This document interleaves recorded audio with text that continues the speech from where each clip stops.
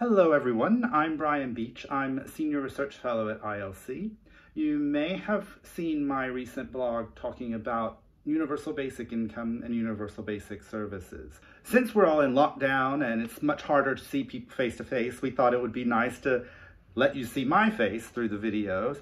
And one of the things that's interesting since I finished the blog and we put it into the process to be published has been that the Spanish government announced that they intend to roll out a universal basic income for all, and that they see the necessity in doing so during the crisis, but that they also want this to remain a permanent feature moving forward.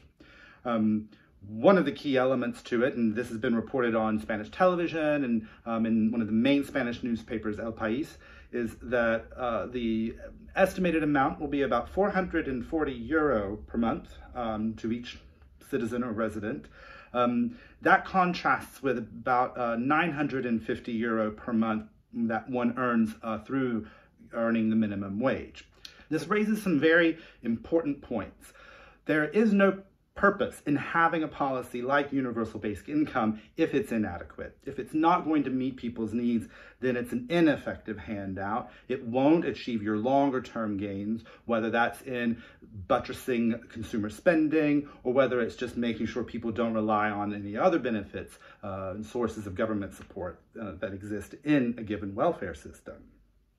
Now, one might think that the reason the Spanish government is providing €440 per month rather than the equivalent of the minimum wage is because it's too costly to provide €950 a month to everyone.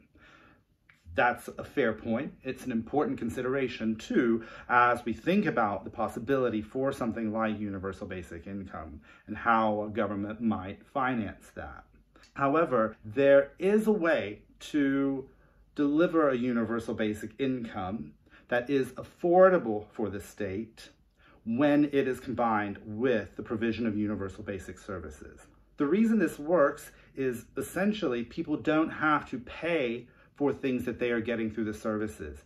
So it, to an extent, reduces the amount of income they need. One additional argument that's come out recently from the Social Market Foundation has called for the triple lock on the state pension. There are calls for one element of that to be scrapped in order to promote fairness for younger generations.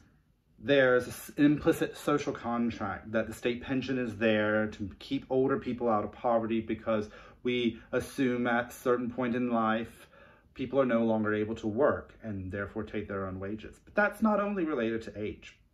There are plenty of people who are unable to work for very valid reasons in their 20s, in their 30s, in their 40s. Some of those aren't because they're unfit for work, but it's because they're providing the care that our formal systems can't provide.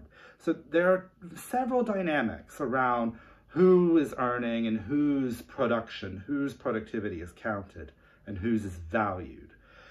And I think if you want to bring it back to a question of intergenerational fairness with respect to what's going on with the state pension, you may be arguing yourself toward a universal basic income.